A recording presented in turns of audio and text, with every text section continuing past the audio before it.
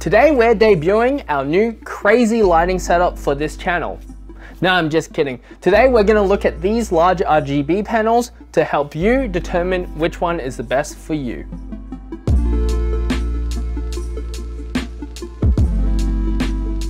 In today's video, we'll be looking at each of these large RGB panels, looking at their key features and their use cases. We'll then be doing some quick comparisons before wrapping it up with some final thoughts. And remember to stick around to the end of the video for this week's exciting giveaway.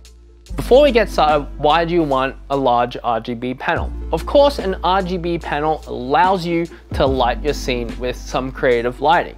Whether you want it lit red, green, blue, or anything in between, or have creative lighting effects such as fireworks, police lights, or a campfire effect, you can do this all with an RGB panel. In terms of why you would want a large RGB panel, in this scenario, bigger is better. Typically, the larger the panel, the higher the output / the brighter it'll get. So you can light anything from a close-up all the way to a wide establishing shot using one panel, depending on how bright it gets. Of course, having the light spread over a more even surface area / a larger surface area, so that's the area of the panel itself, allows for more flattering light when lighting a subject as either a close-up, mid, or a wide. Weight and size also come into play when you're thinking about your large RGB panels. Of course, bigger is brighter, but it also becomes a little bit more cumbersome.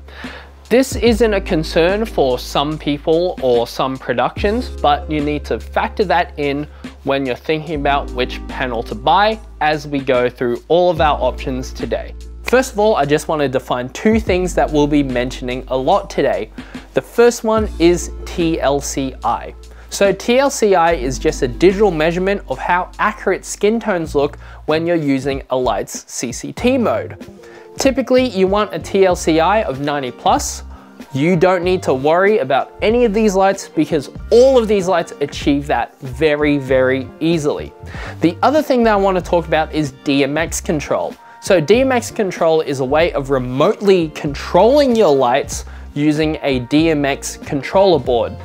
The advantage of this over, say, a smartphone app, which a lot of these lights offer, is that you can control every single light controlled to your DMX board all in one place. Whereas with an app, you would need to use the light manufacturer's app. So for example, Aputure has the CytoSync app and Pilotcine has CubeSync. So if I was using the P300 remotely, but I wanted to also control the Pilotcine remotely, I would have to switch between apps constantly. Those are the two things I just wanted to quickly define before we get into all of our lights today. But now that that's out of the way, we can talk about the lights. First of all, Pilotcine RX50. The Pilotcine RX50 is a relatively compact RGB panel from Pilotcine. This light only measures 23 by 16.5 centimeters, making it a nice and small and convenient size for bringing this around in your kit wherever you go. The light has a CCT temperature range of 2500 to 8500 with green magenta adjust, giving you a TLCI of 99. You also get full 360 RGB color, gel modes, and color picker modes, as well as creative lighting effects, all within this light. This light can be controlled either via using this dial or via DMX via an adapter, or even Pilotcine's CubeSync app for your smartphone, which allows you to have access to all of this light's creative lighting functions, as well as all of its other lighting functions. The Pilotcine RX50 has a max output of 1880 lux at 1 meter and is nice and small and compact.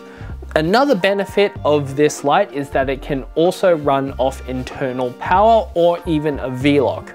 A huge benefit of having a light so small and compact is that you can throw this into your bag and have a fully featured RGB light on the go, always on you, as well as the fact that this can run off either internal or V-lock power.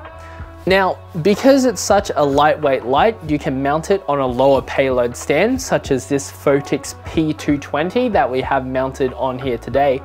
Or you can even go for some more creative lighting options, such as using a super clamp and this friction arm in order to position this light in some weird overhead positions or in some hard to reach places. The Pilotcine RX50 comes in 3 different kits: the standard, which is a light by itself, the deluxe, which is including of these barn doors and some diffusion, or the premium, which is the deluxe kit plus a V-Lock battery plate on the back to power this light. Now let's look at our Razyr lights. Here we have the MC100 and the MC400. These are both very similar lights at their core with a few key differences. Both of the panels in and of itself are nice and thin with a full metal construction of the body and these plastic bumpers on the side. Both of them feel very, very solid when you're handling them, so you can be assured that they are of a very good build quality. They also have these built-in barn doors, so you can control your spill without installing another accessory. And if you wanted a bit of a softer look, you can install some soft boxes that Razyr also makes for these lights. Both of these lights have a CCT color temperature range of 2400K all the way up to 9900K with green magenta adjust, giving you a TLCI of 98. You also have full 360 RGB color, gel modes, and creative lighting effects all built into these lights. In controlling these lights, you have a couple of options, including the back panel, DMX, which, like the rest of our DMX controlled lights here today, you can control all these lights remotely, daisy chained together using only one console, or even smartphone control. Using the ArtNet RTX Wi-Fi adapter, you can control these lights via your phone using the Luminaire app for iOS or the ArtNet app for Android. In researching for this video, I found out that if you have the RTX One adapter on either of these lights and you have the Luminaire app on your iPhone, you can also use the Luminaire app on your Apple Watch. So for all of you Apple users out there, you can control these lights using your watch. And that's just really, really cool. Now that we've finished with the similarities, let's start looking at the differences. As you can plainly see, the 400 is larger than the 100. The 400 is 63 by 44 centimeters, whereas the 100 is 50 by 34. The 400 is also actively cooled using fans at the back, which are quite quiet, so you don't really need to worry about that, whereas the MC100 is passively cooled. The fans are important on the MC400 due to its higher output than the MC100, the 400 outputting 10,000 lux at 1 meter over the MC100's 2,200 lux at 1 meter. Spoiler alert, that 10,000 lux makes this MC400 the second brightest panel that we're looking at today. There's also the power difference. The MC100 can be powered via a singular V-Lock using the built-in V-Lock plate on the back of the light, whereas the MC400 will require 2 V-Locks to power, or both of these lights can be powered via wall power using a power brick. You do need to be a bit wary though that the MC400's power brick is a lot heavier. The V-Lock plates on the back of these lights are really, really convenient if you want to shoot off wall power, say you're out in the bush or something and you want still really solid and really bright RGB lights. I think that these are a really solid option. As for mounting these lights, with the MC100, you can mount it on a lighter payload stand, such as this Manfrotto BAC 1052, whereas the MC400 will need a slightly sturdier stand, such as the 1005 or the 1004 BAC from Manfrotto. And of course, you want to counterweight both of these lights using a either 5 kilogram or 10 kilogram shot bag. Now let's look at the Aputure Nova P300C. This is a really solid RGB panel from Aputure with a CCT range of 2000K all the way up to 10,000K with green magenta adjust, giving you a TLCI of 95. You also get full 360 RGB color picker modes, creative lighting effects, and gel modes. You can control this light either via the control box, which right now we have mounted to the back of the light via a quick release adapter, or you can mount this to the stand of the light using the included super clamp and quick release adapter. You also have DMX control or even smartphone control using Aputure's Sidus Link app. Now this light is actively cooled as it will get quite hot with its maximum output of 9,000 lux at 1 meter. So this is a very bright light, but of course the active cooling is essential in keeping this light in working temperature. You don't need to worry about the fan noise though, because in all of our uses of this light, which we've had for a while, we didn't find the fans distracting in any case. Now this is an admittedly chunky light, measuring in at 56 by 45 by 16 centimeters, but that's all in the interest of ensuring an all-in-one build and a solid build quality.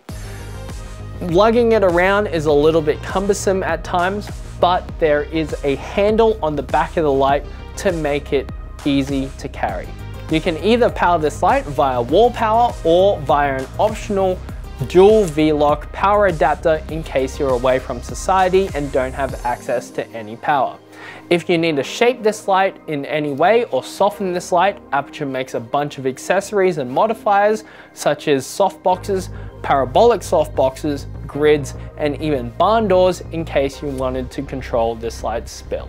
In terms of mounting this light, something neat about the Nova P300C is that this is actually a combination receiver.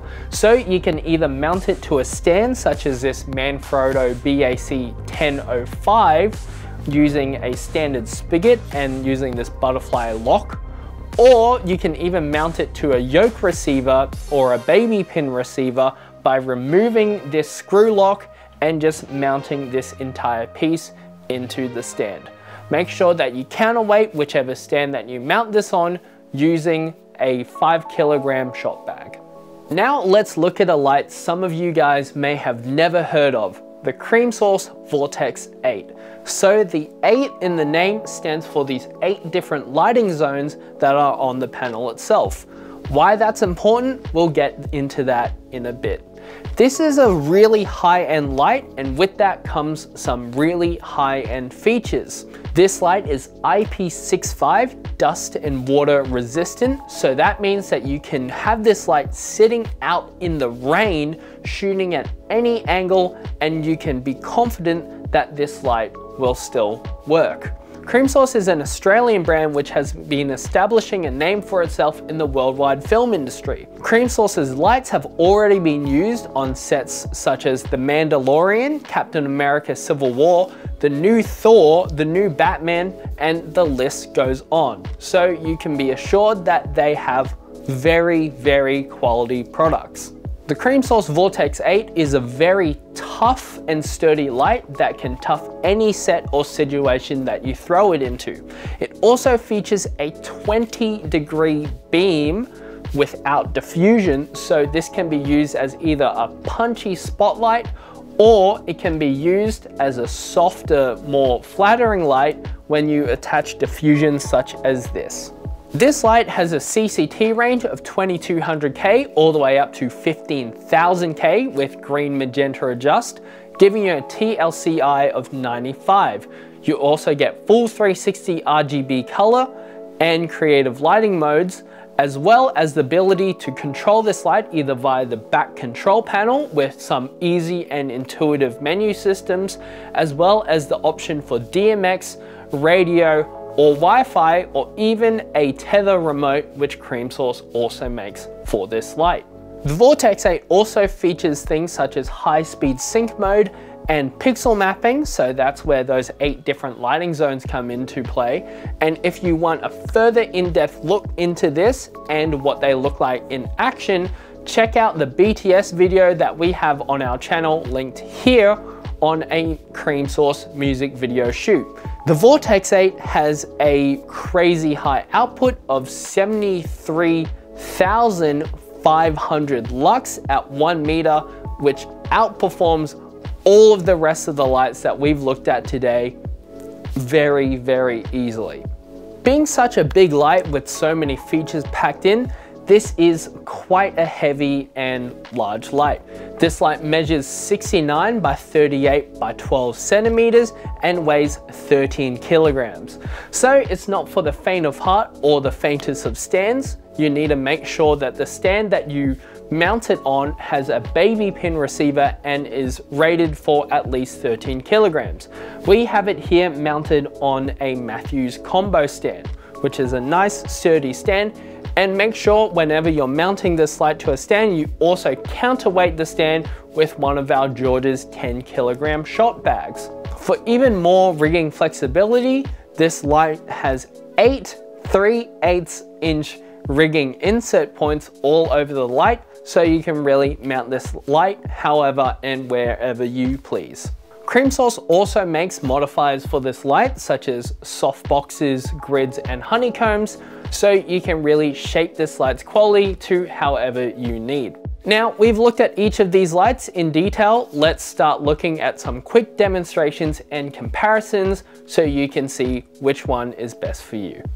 Now we're going to get into the first of our tests. This is a pretty simple one. We're going to be shooting a mid shot of me with each of these lights at 100% on the same height and at the same distance from me. We'll be putting each of these lights on their respective stands, weighted for their weight class. So we'll describe this as well as we go through each light. And with our brighter lights, we're going to do something a little bit different as well, but we'll get into that once we get there. First off, looking at the RX50 at the distance of 1.4 meters at 100% brightness using the settings that are on the screen. This is with absolutely no ND, and you can plainly see that it is more than enough to film my face on this mid shot. Ooh, before we listen to this idiot ramble on for a little bit longer, I want to point out something. You've probably noticed a little multicolored hue light going on in the background. That's the Aputure B7C multicolor smart bulb. This is a really amazing product from Aputure that allows you to control creative lighting effects all in an LED bulb thanks to Aputure's Sidus Link app with an internal battery. Now, this is actually this week's giveaway prize. So in order to win this little amazing piece of kit, I want you guys to shoot a short scene up to 60 seconds long using some creative lighting. It can be on anything that you want. All you need to do is implement some creative lighting. You need to do it at home or your place of residence, so you can be either indoors or outdoors as long as it's on your property. And you need to include a segment detailing how you shot and lit the film. Once you've shot your film and uploaded it to YouTube, I want you guys to send a link to this email. Just make sure that we can see it via that link. You guys have 2 weeks to shoot your scenes, and I'm looking forward to seeing how creative you guys can be. If you need any more details about specific rules, follow us on Instagram and find the post detailing the giveaway. Moving on to the MC100 at the same distance and height at 100% brightness. Once again, same settings, no ND. This is considerably brighter than the RX50, and you can see that it's filling in my face more. Moving on to the Nova, we are getting a lot brighter. So let's put on some ND and we can cut off some of this excessive light. You'll notice that with these bigger panels, the bigger surface area allows for a much more flattering light on my face rather than a smaller surface area, which will create a more spotty effect.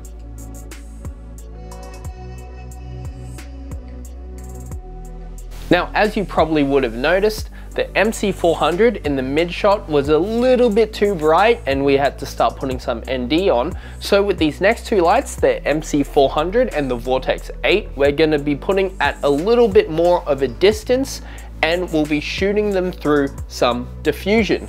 So with both of the lights, we'll do it at this distance with and without diffusion so you can see the difference, and this should hopefully replicate a more real life scenario on how you would use these lights. We are a little bit further back and we still have some ND on, and as you can see at 100% brightness with a little bit of ND we get a nice soft flattering light. Now let's look at it with a 5-in-1 reflector over the top, so this diffuses the light a little. As you can see, it's cutting off a little bit of light, but if we take off the ND, then we are leveled out again. Now to the Vortex 8. This is at 100% brightness at 3 meters with no ND and no diffusion. As you can see, it's really bright, but now that we've put some ND on, it evens it out a little. The spotty nature of the Vortex 8 really shows off in this shot, so you can really see how harsh the shadows are because it's so spotty. But if we put some diffusion on the Vortex 8, then it softens out the light a lot more and it makes it a lot more flattering. Now let's check out the dome diffusion. So as you can see, you can get a nice flattering light. If we combine both diffusions and take off the ND, we get a nice even flattering light. And once again, we'll show it off with the 5-in-1 reflector in front of the light as well. This is our second demonstration, so we're going to be filling against the sun. We've mounted all of our lights on the same Matthews combo stand. What's really nice about this is that it has a baby pin receiver and a mini spigot for the rest of the lights. So we'll be shooting all of these lights at 100%, so they're all at the same intensity, and we can see how they compete against the sun. Let's get into it. With the RX50 and the MC100, unfortunately, we couldn't really see that much of a difference between the lights being on and off when filling against the sun. So we decided to move them a little bit closer and see if we saw a difference there. Now, in fairness, the sun is quite a foul beast to light against, so if there's any results at all, you know the light is good anyway. Moving on to the Nova, there is a little bit of difference between the light being on and off, filling my face against the sun. MC400, of course, being brighter than the Nova P300 at 1000 nits brighter at 1 meter. The Vortex 8 will, of course, outperform all these lights in this department. Now for our RGB comparison test. This is a pretty simple test. We just had all of the lights on party mode 8 meters away at the same setting, so that's 12,800 ISO at f2.8 at 100% brightness. As you can see, even our smaller lights, the MC100 and the RX50, were able to throw their RGB quite far in this scenario, but once we start getting to the bigger lights, such as the Nova and the MC400, we can really see how bright they can get, throwing their RGB effect.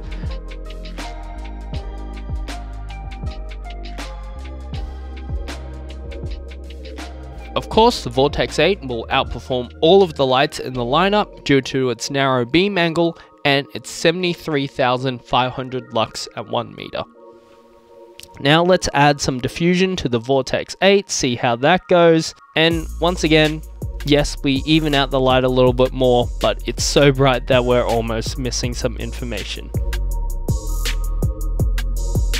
As you can plainly see, all of these lights are really solid. The Pilotcine RX50 is a really nice and compact option if you need something that can run remotely off power, either via VLOX or internal battery, and something that you can just throw into your bag and take anywhere with you. But if you want a little bit more oomph and you still want that capability of being able to shoot without wall power, the Rayzr MC series is a really solid option, especially the MC400 being our second brightest light that we've looked at today, with those built-in VLOX and that convenient thin frame form factor. The Nova P300 will always be a really solid light all around with a bunch of great features packed in, But if you want the best of the best, then you need to go with the Creamsource Vortex 8. It's got everything that you need and even more, and it's Australian owned, just for a little bit of extra brownie points. There's no wonder that this light has been adopted by Hollywood and has been used on feature films. And once again, if you want to see this light in action with all those cool features such as high frame rate mode and pixel mapping, check out our music video BTS on our channel, linked here. Well, that's us for today. If you need any more information about the products mentioned in this video, they're all linked in the description down below. If you found this video entertaining or informative, let us know by hitting that like and dropping us a subscribe. Follow us on Instagram for the latest in gear updates, tech news, and giveaways. Thanks heaps for watching, and happy shooting.